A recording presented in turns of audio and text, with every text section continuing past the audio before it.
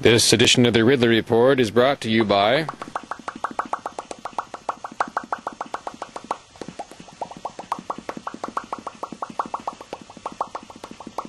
I want to rewind a little bit so you can talk about, I'm standing here with Antigone from Manchester, and I want to rewind a little bit. We were talking about the implications for the Free State of what happened today, the implications for the Free State movement. What were you saying?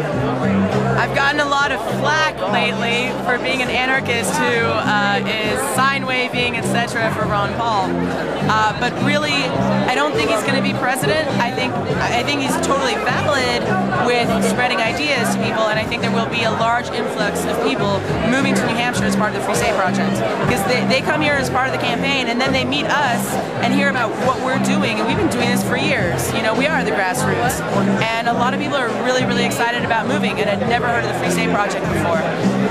And what were you doing over the last few days? Tell me.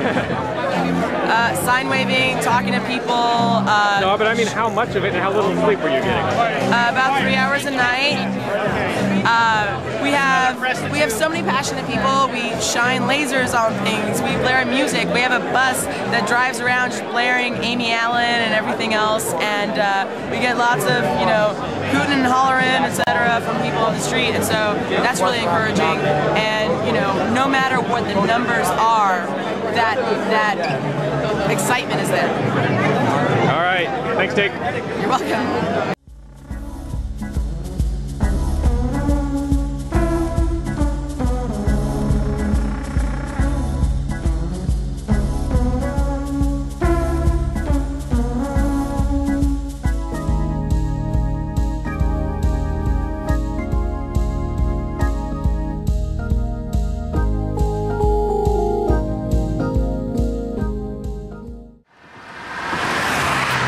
By the way, this is totally irrelevant, but since the last interview was so short, I thought I should just sort of tack this on.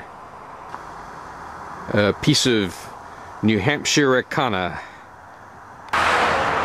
This carpet service in New Hampshire, RJ Carpet Service, has, I guess, set up a booth where they make the most of each holiday.